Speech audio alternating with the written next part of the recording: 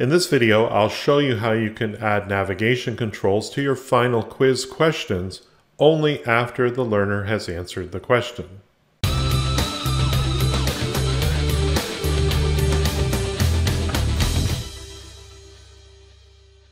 I just finished a one-on-one session with one of my clients who purchased an hour of my time at CaptivateTeacher.com, and she had an interesting challenge. She wanted the course that she was working on to track knowledge check questions. Knowledge check questions do not contribute to the final score, but unfortunately the LMS will not report on those particular questions. Here's the challenge that we face. This particular client of mine is using regular final quiz question slides throughout their course as essentially knowledge check questions. So when you return to the slide, let's say you move forward and then you click the back button here and return to this slide, the slide will be locked, unlike a regular knowledge check question, which would reset and give the learner an opportunity to answer it again. In this case though, she simply wanted to have a next button appear so that they could move forward in the event that they'd already answered this question. But they didn't want that next button to appear the first time they arrived on this slide. So here's my solution here. First thing we need to do is we need to create a tracking variable for each one of these final quiz questions that we're using as a knowledge check. So we're going to go into our project drop-down menu and select variables, clicking on Add New. And we'll call this underscore question 01. We're going to give it an initial value of 0, and we'll go ahead and press save, and now we can close the variables window.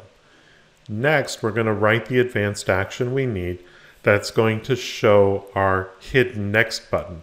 We don't have it yet, so let's borrow it from slide number 2 here. I'm just going to copy this and we'll paste it onto our quiz question slide.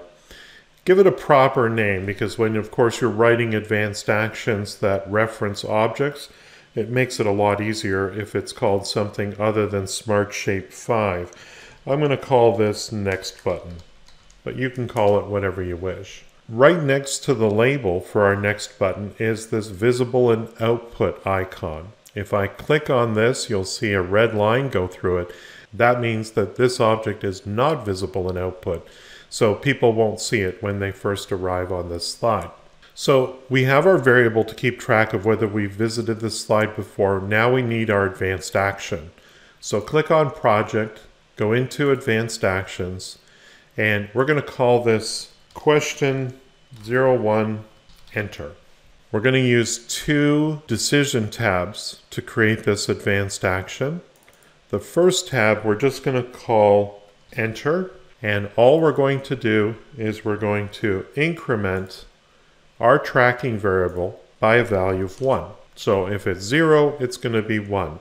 If it's already 1, it's going to become 2, and so on.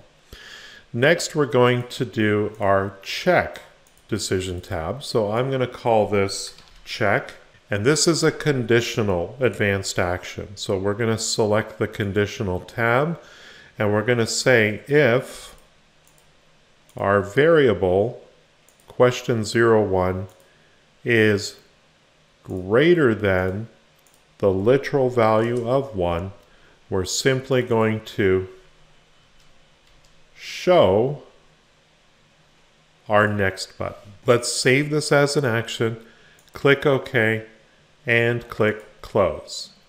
So we're going to make sure that on enter of this true-false question, we're going to execute advanced actions and choose our script that we just wrote. In this case, it's the only one we've got, but presumably if this is later on in your development, you might have many here. So let's test this out. We'll do a preview in HTML5 in browser and see if this works as expected.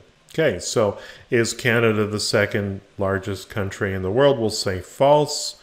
We'll hit submit, incorrect, and of course we move on to the rest of the course. If for some reason the learner goes back to this slide you'll see that the question has already been answered. It's disabled. I can't hit submit again. I can't do that, and I can't make another selection here. But fortunately, I have this next button that allows me to return to the rest of the course. If you thought this video was helpful, please like and share it with your colleagues. If you need help with Adobe Captivate, hire Paul for one-on-one instruction. Paul's goal is to focus on lessons based on your specific needs. Visit his website at captivateteacher.com. And don't forget to subscribe to his YouTube channel.